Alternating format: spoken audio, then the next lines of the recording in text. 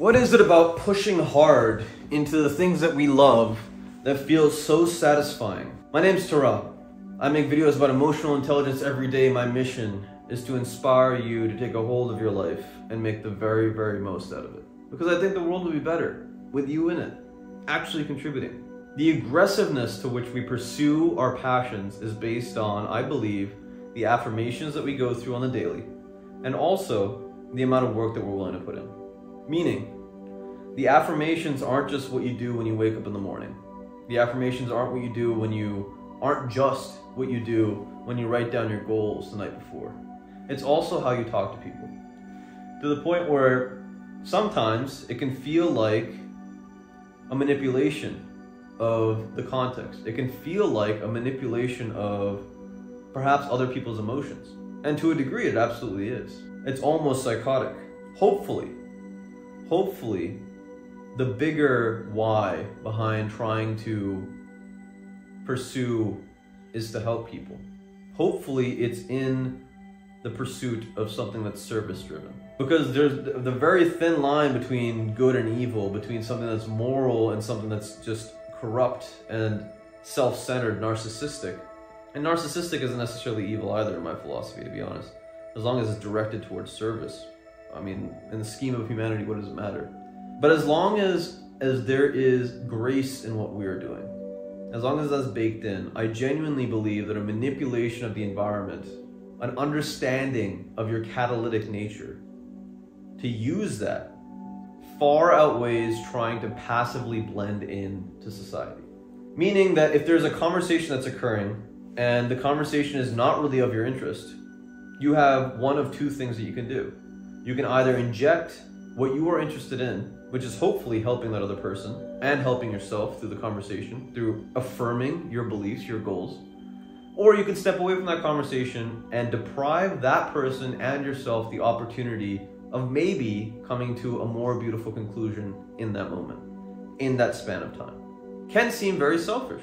A lot of the pursuits of phenomenal people in life have been very, very selfish, if you really think about it.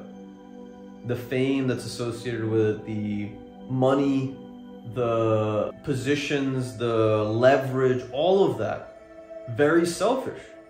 But why pursue such selfishness? Why be okay with people judging in a negative light? My belief is that the greatest leaders in the world actually just embody their ideologies. They are ideas.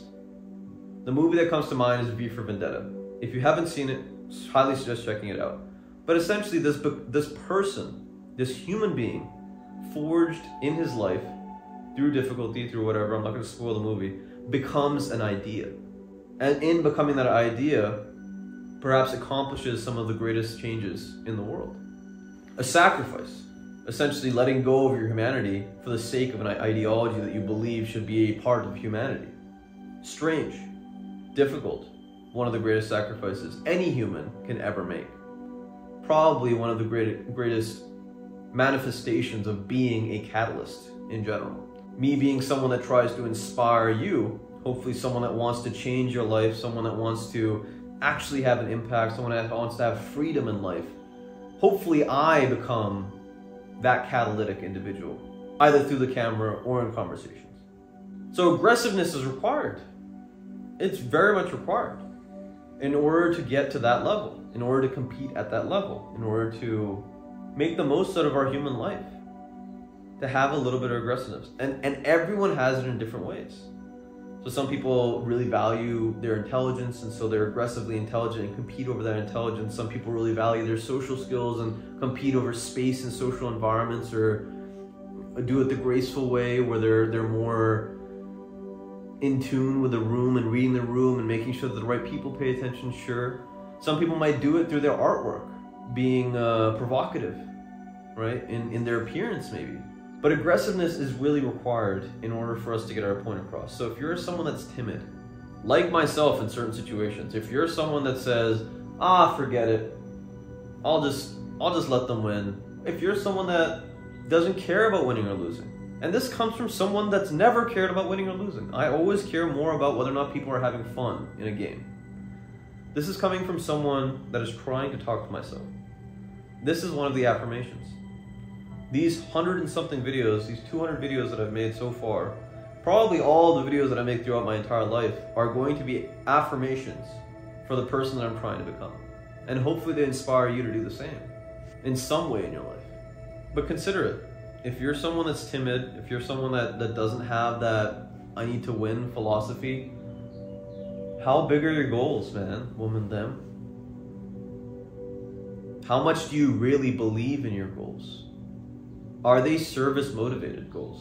Are they something that will last the test of time? Has your philosophy strengthened enough? Have you compressed and put enough stress in your philosophy that it has weight over time, enough to warrant the aggressiveness? It's a very difficult question to pose, but alas, something that we can only really feel. Some of you that are watching this video feel the answer right now. I want you to step into it if it's yes, and I want you to keep contemplating if it's no. Because there is something inside of each of us, I genuinely believe it, that deserves to be aggressive. Good or bad, subjective, really. Aggressive, necessary. And we'll only get there if we believe in it hard enough. Or if we're just assholes to begin with, right? So that's the flip side of the coin. If we don't have the graces, this is particularly a message to people that, like myself, have spent a lot of time in life being like, you know what?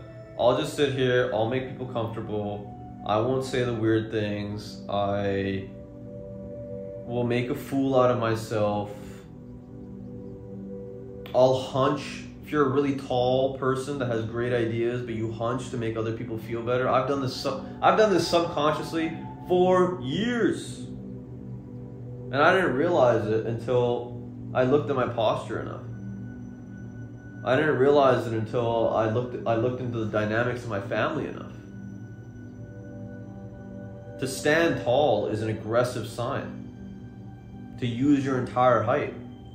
Will you do it to domineer people, or will you do it to encourage others to stand up tall as well?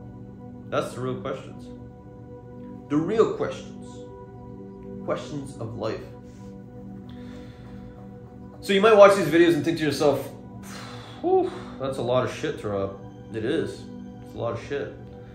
And as I tune more into this Tarabify thing, as I tune more into my message and my conviction behind my message, it gets, in my belief, more and more difficult for others to avoid my message when sitting down with them, or at least to avoid feeling the message when I'm in a room with people.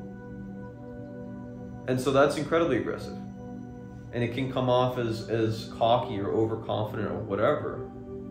My thing is, listen, I'm putting in the work. I'm not going to stop anytime soon. And there's very few people in the room that are doing the same. Does that make me better than them? Hell no. It does not make you better than anyone else if you're putting in the work. There is no better or worse. It's as subjective as good or evil. But it will make you more confident. It will make you more precise in your ideologies. And it comes with affirmations. So if you're in the beginning of this process, which I was about a year ago, if you're at the beginning of this process, set a large, audacious goal. Make sure that you have a strong enough why, for why society, why humanity, why your community, whatever, needs this thing. Why you are the right person to give them that. And then start telling fucking everybody. Start telling your mom, start telling your brothers, start telling your friends, start telling your uncles, your co-workers, whoever it is.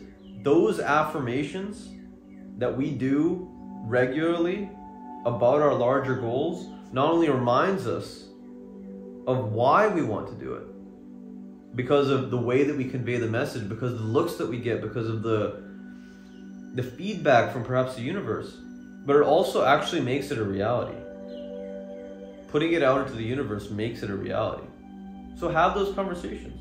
And if you can't have those conversations, find ways to have them. ask those hard, awkward questions at a family party.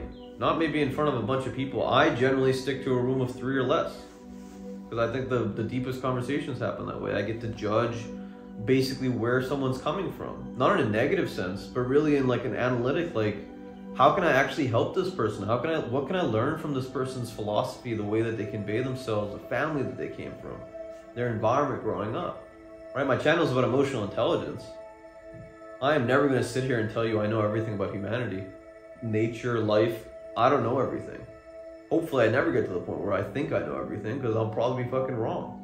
What I'm here to do is try to make this soul, this body, into almost a directed force, a directed ethereal force that will carry power and gain momentum and inertia, almost like magic.